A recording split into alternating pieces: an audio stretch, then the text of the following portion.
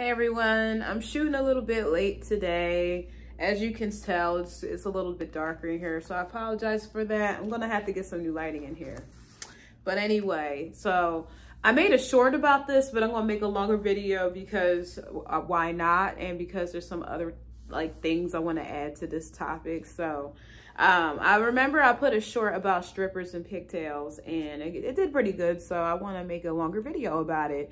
So I mentioned it, and then I seen an article about strippers and pigtails. I'm gonna put the article picture right here, and I'm gonna link it in the description box below.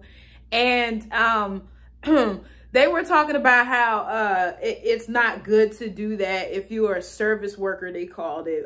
More women do it that are sex workers. Let's just call it what it is. Sex workers wear their hair in pigtails, and specifically dancers do it because you do make more money when you put your hair like that. Why? I think it's because the customers like to see you as like this young, naive girl or something like that. But I remember when I first did it, it was a really slow night and I wasn't making any money. And I just put my hair in like 2 braids, right?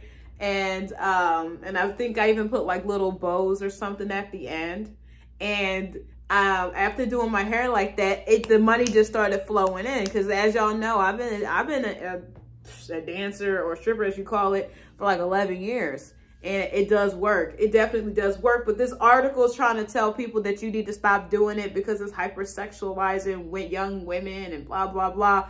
Lady, if you don't shut your mouth, like, mind your business. Like, you're the person who wrote the articles at Yale University trying to tell people who live a completely different lifestyle than her that they need to stop utilizing what makes them money. Unless she gonna come in there and spend the check when it's slow and help us pay our bills, lady, please shut your mouth. Nobody's listening to you and what you think is the right thing for us to do.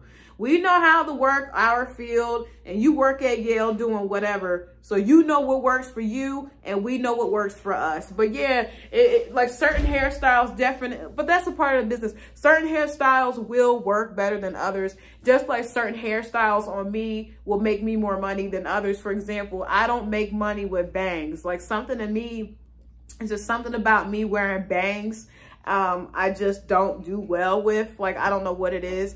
Like the top 3 hairstyles or maybe more I'm probably gonna list off just thinking about it is bangs don't work for me. Nope, no bangs.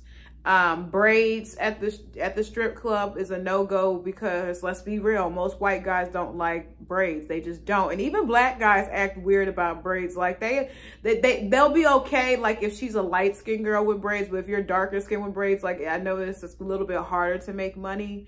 It's not, it won't be nearly as easy as it would be if you just wore like a weave. Then I noticed if you wear short hair, like it's harder to make money. Like that short buzz cut that I normally have. Like, I don't know if I showed you guys. Yeah, I did in like a couple videos back.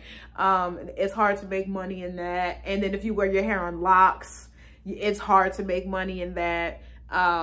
Yeah, there's some styles, like for me personally, that I can't make money off of, but others that I make a lot of money. Like, for example, the hairstyles I make money off of, like I said, is pigtails. Then I make money if my hair is blonde. Then I make money if my hair is silver. I also make money if my hair is like very, very long. Those are the top 4 styles that work for me. Blonde, silver, very long, and I forget the other one. I'll place an image right here, but they do work very well. It just depends on you, what works for you at the club, because for some people that might not work, but for me it does. But back to the pigtails, yeah, like she wrote this whole article about why women shouldn't do. Like, lady, please stop telling others how to live their lives. How about you find a way for those women? If you're so concerned with how those women make money, come in and spend some money.